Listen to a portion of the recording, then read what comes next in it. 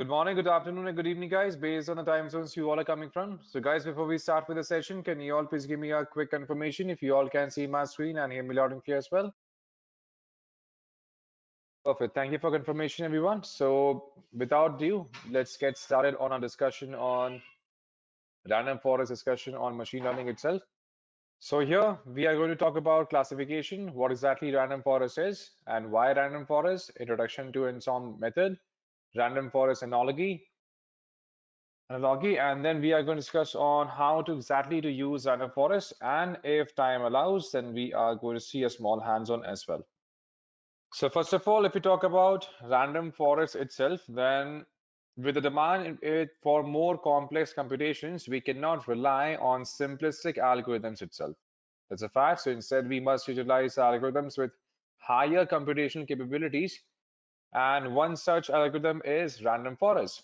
So basically, random forest, if we talk about classification, then classification is the method of predicting the cases, the class of a given input data point. And classification problems are common in machine learning and they fall under supervised learning method. Let's say we want to classify our emails into two different groups, spam and non-spam emails. So for this kind of problems where we have to assign an input data point into different classes, we can make use of classification algorithms. So basically, in terms of algorithms itself, we have two different types. We have binary and classification.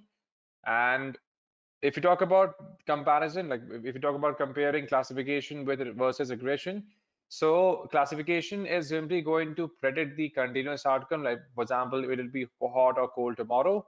And again, basically regression focuses on making predictions on the categorical outcomes here. So basically here we get, okay, what is the temperature going to be tomorrow and so on. So these are going to be defined as a part of regression problem statements.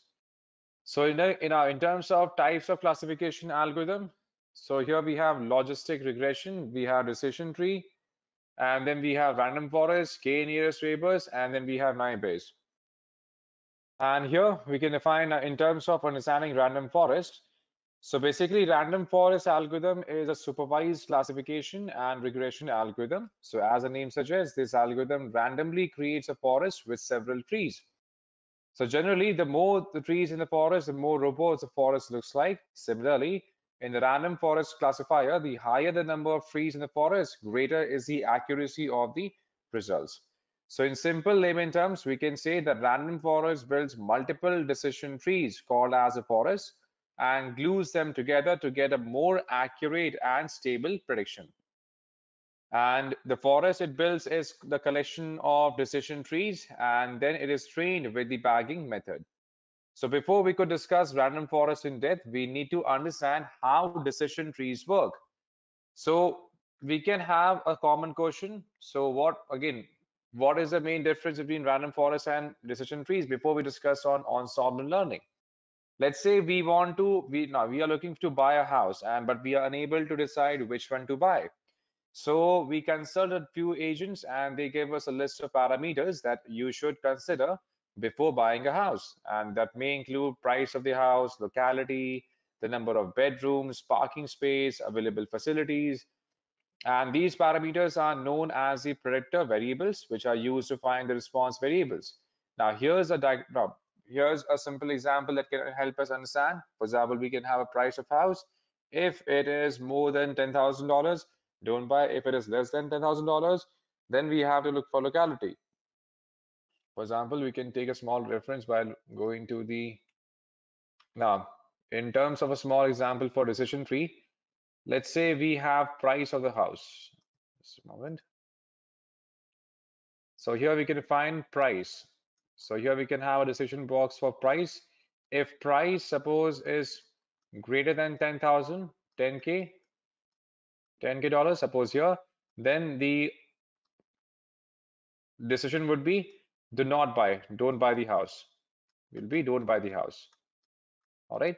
And then if it is less than $10,000, then again we can have more branches defined. If it is less than 10,000, and here we can define again a logic. Suppose if the locality, now here we can define based on the locality itself. If the locality is good, then it should buy. Then again, we can say don't, if the locality is not good, then don't buy. If it is good, then again, we can focus of how many number of bedrooms are there. If the number of bedrooms, suppose, is less than one, then don't buy. If it is more than one, then we can define the parking space, how much parking space we have. If there's no parking space, don't buy. If there is, then we can check for facilities and so on. So basically here we are defining multiple decisions, right? Here we are defining multiple decisions here, and that's how it is going to be divided. Important, now we can note down here that decision trees are basically built on the entire data set by making use of all the variables that there is. And in simple words, after creating multiple decision trees using this method, each tree selects or votes the class. And for example, we have taken the house here, house example, right? And to conclude, the decision trees are built on the entire data set using all the variables, whereas random forests are used to create multiple decision trees, such that each decision tree is built only on a part of the data set defined. Now, we may have a question why to use random forest. So you might be wondering why use random forest when we can solve the same problems using decision trees as well. So even though decision trees are convenient and easily implemented, they lack accuracy, and decision trees work very effectively with the training data that was used to build them. But they are not flexible when it comes to classifying the new sample, which means that the accuracy during testing phase is very low. And this happens due to a process called as overfitting here. So overfitting occurs when a model studies the training data to such an extent that it negatively influences the performance of the model on new data. This means that a disturbance in the training data is recorded and learned as accepts and as the concepts by the model. So, but the problem here is that these concepts, they do not apply to testing data and negatively impact the model's ability to classify the new data set, hence reducing the accuracy of the testing data. And that's why random forest comes in. It is based on the idea of bagging, which is used to reduce the variation in the predictions by combining the results of multiple decision trees on different samples of the given data sets. All right. And that exactly is what ensemble learning is. Basically, here, random forest uses the ensemble learning method, in which the predictions are based on the combined results of multiple individual reports.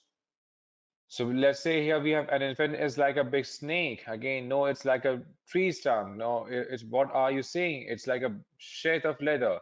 Again, you all are wrong. It's actually like a furry mouse. So again, these all are different. Again, the fables of blind men and an elephant, right? So again, these all are different inputs that we take in as in part of combining the results and combining these different parameters and get the results. So here we have something called as bootstrapping bagging. So basically that we also refer as bootstrap. So basically bootstrapping is an estimation method that we use to make predictions on a data set by resampling it. And to create a bootstrap data set, we must randomly select samples from the original data set. So a point to note here is that we can select the same samples more than once as well. So let's say here we have bootstrap data set, chest pain, yes, blood circulation, yes, blood arteries, yes. Weight 169, not sure how they are living. And heart disease is definitely a yes. And the word count, again, yes is going to be 95 and no is going to be 5 itself as a part of bootstrapping model. So what we do here is we create multiple decision trees by bootstrap data set created in this given data set here. So since we are making a random forest, we will not consider the entire data that we have created. Instead, we will use only random subset of variables at each step. And here we have boosting. So boosting is basically training a bunch of individual models in a sequential way. So each individual model items learn from mistakes made by the previous models. And that's how they simply work on improvising the accuracy one by one. So for example, here we have taken the example. Let's say we selected blood flow and blood arteries. Now, out of these two variables, we must now select the variable that best separates the sample. For the sake of this example, let's say we have blood arteries is more significant, we can say predictor, and thus assign it as a root node. And the next step should be to repeat the same process for each of the upcoming branch nodes. And hence we can again say that two variables are random as candidates can be selected for the branch node, and then we can choose a variable that best separates the samples as well. All right. And then we have here we have random forest and a log heap. So basically, Chandler, let's say Chandler is planning for a 1-year vacation trip. So in order to decide which place should he travel to, he asks his friend for the advice. And they give again some advice. He got different advices over here. From one friend he got the trip suggestions in terms of the trekking, and the other friend gave again for the hiking itself again, and we got multiple other suggestions, right? So every friend gave suggestions by asking him few questions. And now it's upon Chandler to make a decision. So later on, Chandler asks one more of his friends to advise him. Once again, his friend asks him different questions to recommend about the places. Now, after talking to all of his friends, he decided to visit the place with the most number of votes. And this above scenario is a typical example of random forest algorithm. So here we can create a complete random forest itself by combining multiple decision trees. So as we discussed, first of all, we have to create a decision tree by using the Bootstrap dataset that we had defined. So now, since we are making a random forest, we will not consider the entire dataset that we created, and we can focus on just few of them. For example, here we have the entire dataset. Then we are going to divide them into multiple subsets, and there we are going to divide the dataset into n different subset here. And then we have the decision tree. So here we have step as a part of DT. Here we can have another decision tree defined. And then we can use a random forest subset of feature to split the tree here. And then we are going to make use of each individual tree for creating a prediction. And then we are going to collect the vote of results from all decision trees available here. And then we are going to get the final prediction is where we are going to find the maximum number of votes as well. So that's why these steps are required here. First of all, we have to create the Bootstrap data set by, again, which is basically a resampling technique as we discussed to estimate the population by sampling a data set with a replacement. That can be used to estimate summary statistics such as a mean or standard deviation. And then the Bootstrap data set is created by randomly selecting samples from the original data set. So for example, here we have family history, high BP, overweight, the total weight, and the possibility of having diabetes as yes or no. Which simply involves the bootstrapping itself, which is basically an estimation method which is used to make prediction on our data by resampling it as well. And then, for example, this is our original data set as family history no. So here we are simply going to make random selection and then creating a bootstrap data set with randomly selected samples on the original data set here. And third and fourth randomly selected sample in bootstrap data set are the same as you can see here.